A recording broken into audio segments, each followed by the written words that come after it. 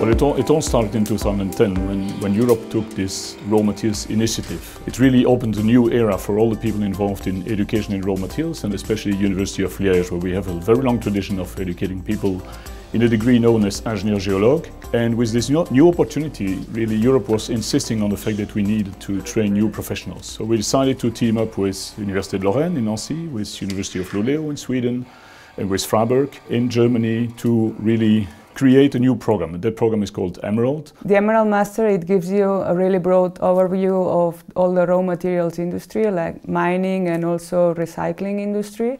First of all, because you go from geology, process mineralogy, and also we treat and study topics such as mineral processing and geometallurgy. That's the aim and the new asset of this type of master. For Liège, being part of this network with our colleagues from Germany, Sweden and France was very important. It helped us indeed to prepare an ideal bid for the knowledge innovation community in raw materials, which is now called the EIT Raw Materials, and it also helped us in playing a very active role in this European network. That allows you to get to know different ways of education, to collaborate with the students, your classmates, which they come from all over the world. So it gives you a really big overall view, not only from the technical aspects, but also personally and culturally speaking. So today we speak a lot about the raw materials value chain. So it's important for our engineers to understand where they are in this raw materials value chain. They are not just geologists, they are not just mining engineers, they are part of the whole chain. And when in their education program, for example, we try to really make them understand this whole circular economy.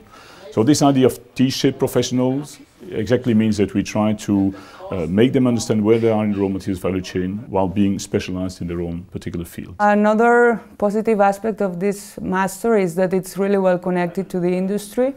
First of all, we have quite regularly seminars where industrial speakers are coming to introduce either their experiences, they introduce you to economical aspects, marketing aspects, societal issues in the mining industry. Today it's very important that engineers are in contact with the economic realities. So what we've introduced this year is typically a 3 weeks intensive business school for engineers to be more familiar with the idea of creating a new startup. In training engineers in the raw materials sector, it's really important that we do learning by doing.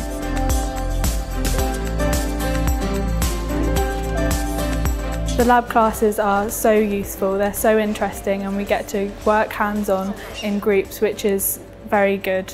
And I've never had the opportunity to work with machinery and equipment like this before, so for me it's really new and exciting. So we are really proud that all our recent efforts in education have been recognized by the European Institute of Innovation and Technology with this EIT label, and we do hope that in the future more and more brilliant engineers will join us in our educational programs in Liège and in other universities around Europe.